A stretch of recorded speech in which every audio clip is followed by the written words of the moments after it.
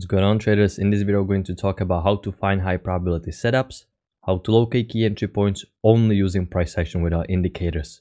There is one indicator you can see, but this is a 21 bar exponential moving average, only supportive indicator. Now, when we are trading, the market can give us three options. The market can be in a strong uptrend, can be in a strong downtrend, or it can be in a trading range. And even though we can see uptrend working higher, downtrend working lower, and uptrend working higher, there is no clear one direction when the market is going. So this already indicates to me this is going to be a range-like structure. Also, EMA is completely flat without any direction. So what I'm going to do first, I'm going to locate my key levels because I need to find extremes for the trading range. So I'm going to find my support somewhere around here. It doesn't matter where exactly it is because this is mostly an area. I don't want to use the lowest points. I want to use something a little bit higher so I get multiple confirmations, but not too high. I'm going to copy it, put it to the other side like this, and now I have my trading range marked. When I'm trading ranges without indicators, all I have in my disposals are few technical tools, and one of those tools are trend lines. So I'm going to draw my trend lines. And what does this trend line represent? This trend line represents that the bears are in control, and they are in control until there's a break of a trend line, and they are still in control. Until there is a new extreme, then it's where the seller's control fades and we can be looking for longs, okay? So what I'm going to do the same thing to the upside. I'm going to draw my short-term trend line like this in this uptrend, and this represents that the buyers are in control. There's the first break for this bullish trend line. That doesn't mean that I'm going to start selling just yet, okay? Because according to trend line rules, traders will attempt to create a new extreme. You guys can see price keeps working higher. So at this point on, buyers are in control. There is a break. We expect for price to create a new extreme. That is, as the market is pushing higher and pushing higher, I cannot go long directly into this resistance. Remember, the trading range, you trade them, you sell the highs, you buy the lows, and you fade the breakout. Fading the breakout means trading the breakout in the opposite direction. And look what is happening. Price is starting to get far away from the exponential moving average. And when price is getting away from the moving average, that indicates that the price will pull back soon. EMA acts as a magnet. So as the price is pushing above this trading range, I'm expecting for breakout to fail, because even though it sounds counterintuitive, take a look what you have. You have a break of this uptrend, you have a first leg to a new extreme, pullback, second leg to a new extreme, and market likes to move in twos. So this is now a breakout above this key level, and most breakouts of trading ranges will fail. So this is the first high probability setup. You have room to EMA, and market keeps pushing lower. Okay, does that make sense how market operates? And we keep pushing lower, we keep pushing lower, we keep pushing below EMA. So as I'm looking at this structure, and we are coming from failed breakout will a lot of times generate strong momentum to push the market to the other extreme, to the other end. Okay, fading the breakouts a lot of times generate that strong of a momentum, and when you sell this breakout, that's where you want to hold the runners.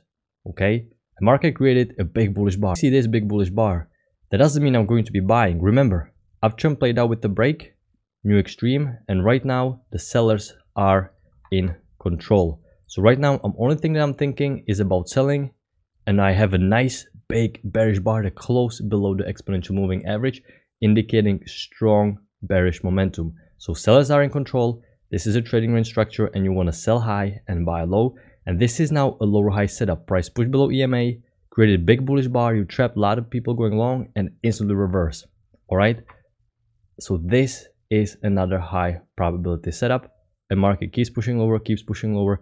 Look what you have. You have a little bit of overshoot, and you have quite a decent overshoot. Now, overshoot will a lot of times generate strong momentum to either break the trend line or straight up reverse. So when I'm looking at this, I'm not going to buy yet because I'm still expecting for price to get to the other side of this extreme. All right, so when I see this, I'm still waiting at this point on, and look at this strong bearish move. Sellers are still in control now. There is no break for the downtrend yet. The market is working higher. I'm not buying. Look what you have. You have a nice confirmation from this trend line, which tells me that this trend line is correct, and I have a nice bounce off the EMA. However, this is just only a first entry because this is the lowest low of this entire move, and since high probability setup is a second entry to like a pullback, I only have a first entry short here, so I cannot pull the trigger here.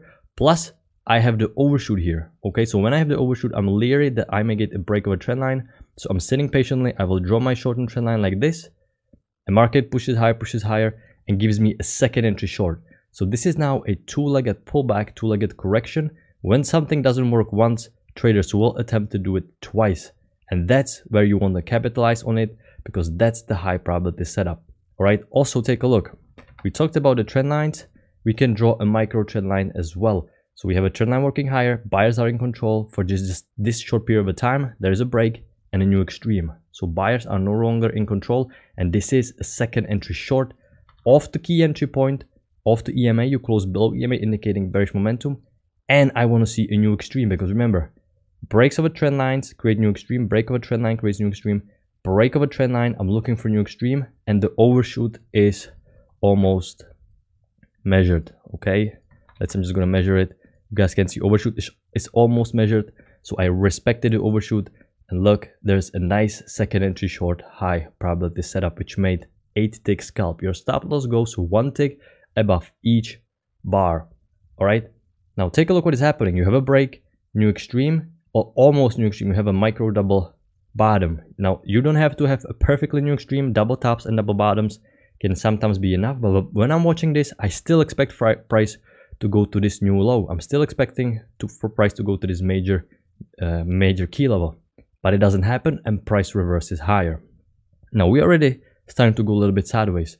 So what I'm going to do is I'm going to draw a little micro support. I'm going to put it at the top, and I'm going to put it somewhere around here, because the structure for the market is starting to swing up and down, up and down, up and down. And just like we did at the very beginning, price move up, move down, move up. I'm going to do the same thing right here. Move up, move down, move up, move down. Okay, so this is a small little trading range. I'm also going to draw my short and trend line, and I'm just watching the price, because I just had a high probability setup, and there is a higher likelihood that there is not going to be a high probability setup yet. And I have a big push down back to this trading range, which indicates that this trading range, tightening trading range, is valid. However, take a look how EMA is flat in the middle of those bars. So when the EMA is in the middle of those bars, that indicates congestion, and I don't want to take trades in this congestion. So I'm just sitting on my hands here. Look at this stacked up overlapping momentum. You know, indecision, not interested in taking indecision. I'm only interested in taking high probability setups at the key entry points. Okay, as the market keeps pushing higher, I'm going to extend this support, going to extend this resistance. It's going to make it a little bit flatter, horizontal. All right, I'm still treating this as a trading range, but right now we are in the middle of this trading range. So there is a smaller trading range in the middle of this bigger one. So I'm playing focus on this one. This is the most recent price action. This is the one I play. And you guys can see there's a failed breakout, horrible signal bar. When I'm counter trend trading, I'm taking the failed breakouts. I want to see a nice signal bar. This is a stim at the bottom, doji indecision bar, not interested. Market is going higher, still not interested in taking any setup, because we just broke higher, we can push lower. You know, I'm not interested in taking any setup, and market is pushing lower back into this trading range. All right, there is no high probability setup yet, and I'm okay with sitting on my hands. That comes with the territory as being a trader. You just wait for high probability setups, because you can tell that this is a failed breakout that pushed back into this trading range. Okay, but it was supposed to work here. Right here, you'll be picking top. Okay, it gets a little bit confusing. I'm going to draw my shortened trend line and wait up here. You have a break, new extreme. So the buyers are no longer in control. So what I'm going to do, I'm going to draw my shortened trend line. And at this point on, sellers are in control. Okay, ignore that the trend line is a little bit crooked, because I don't want to move the chart to the right side. I just want to keep it like this. So once price, and while price is in this trend line, the sellers are in control. And we pushed back below EMA, back into this trading range. So I am only thinking short. Look what you have. You have a new high, first entry long, failure. This is a lower high setup of this failed breakout. Same thing that happened right here. Failed breakout, pushed back into trading range, below EMA, a lower high, confirmation of this failed breakout. Failed breakout, push below EMA, lower high. You now have an EMA holding, resistance holding, and you expect new extreme of this short and downtrend. This is a high probability setup. Okay, you have the structure on your side, and market keeps pushing higher, keeps pushing higher. I'm just gonna extend this line a little bit, because we keep going sideways, and you have a break and a new low form, and what that indicates that the sellers are no longer in control. And since this is a smaller trading range, how do you trade this trading range? You buy lows, you sell highs, and you fade the breakout, and this is right now, ladies and gentlemen. This is a breakout. So the safest entry here is to buy this breakout. Nice big bullish bar, which you're counter trend trading. You want to see a good signal bar on your side, and market keeps pushing higher, keeps pushing higher. Now, when I'm watching this, I'm going to draw my short-term trend lines, because from that, at this moment, buyers are in control. So I cannot pick a top while this uptrend remains unbroken, okay? And market is pushing and getting close to this resistance. So what I'm expecting, same thing I was expecting right here. I'm expecting for price to give me a failed breakout. I have my break of this trend line. That's okay. I'm not selling just yet because there's going to be a new extreme, and there's a new extreme. So I'm preparing my limit order if I get a nice big bearish bar. But market keeps pushing higher and keeps pushing higher strongly.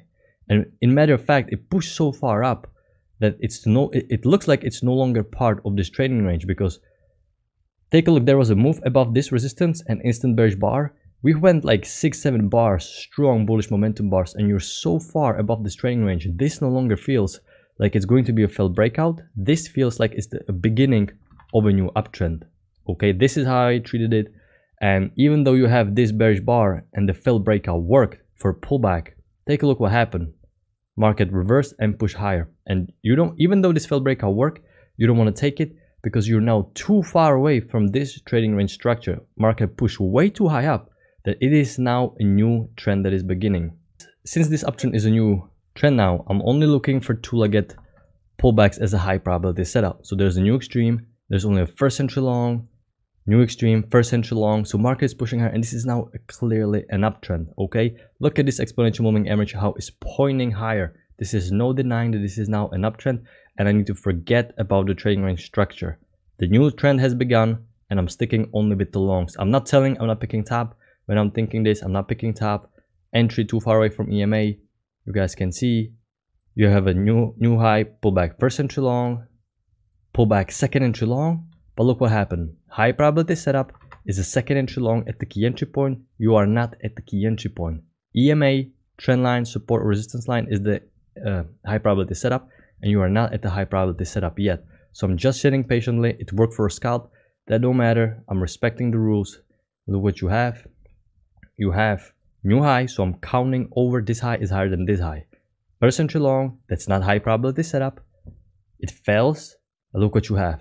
You have a big bearish bar. So you have a downtrend working lower, break and a new low, indicating sellers are not in control. You have a two measured legs to new extreme. So this is a two-legged pullback, and this is a second entry long. You close back above the EMA, indicating strong bullish momentum. This is nice bullish bar. Now you may think that you have a break in a new extreme. Why are we looking for long again when we have a break in a new extreme? Well, since this trend has been extremely strong, and let me measure how strong this was. This was a 30.5 point move. This has been an extremely strong uptrend, and they're not going to reverse on a dime like that. So once we waited and we gave a bear's chance with the break and a new extreme. Okay, we gave it a chance for the downtrend to start, and it didn't start. This was their chance. It broke the trend line, created new low, and this is all they had. And the big uptrends, a lot of times there is a bigger potential that there is some sort of flatter and flatter channel in play. It's going to flatten this channel. So don't try to just reverse strong uptrends or downtrends just on a dime. Give it a little bit chance. There may be a few pushes to the upside. If the market keeps pushing lower below EMA strongly, then of course you can start selling. But this didn't happen here. We pushed below EMA and it instantly reversed with the big bearish bar. And this is now a high probability setup. Second entry long at the key entry point with the direction of the trend, and market kept pushing higher. So what I'm going to do, I'm going to draw my lines like this. Small little trading range, little failed breakout, also giving me a little bit more reason to end right here.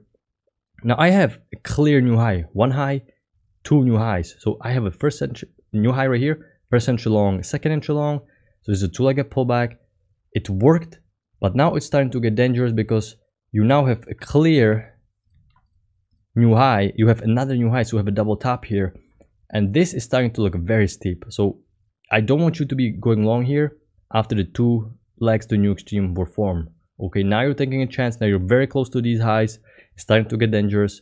So now I have to respect the price action. We're starting to consolidate a little bit. But at the same time, you don't want to pick a top here because this has been a strong bullish trend. Okay, and the only thing you want to pick a top is in a trading range. Here it's okay to pick a top because this is how trading range acts. Most breakouts will fail.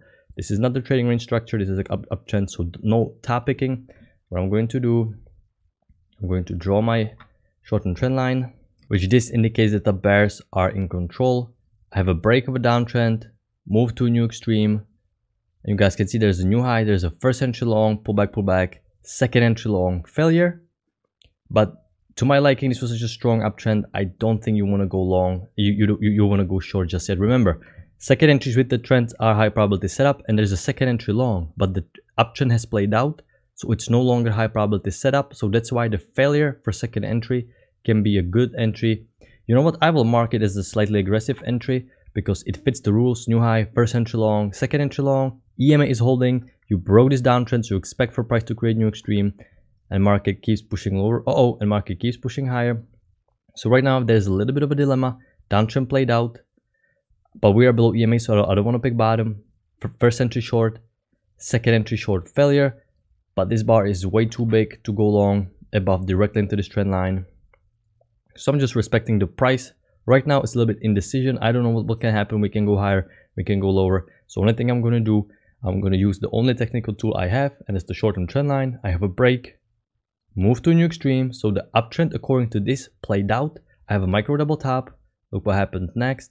One more push higher, and there's a big bearish bar. So this is now looking pretty good because the uptrend is working higher. You have a break, you have a new extreme, double top right here, and price broke lower, pushed back, retested the triple top, and instantly reversed lower. This is a lower high setup. You close below EMA, nice bullish bar. This is a decent bar, and the market just plummeted lower.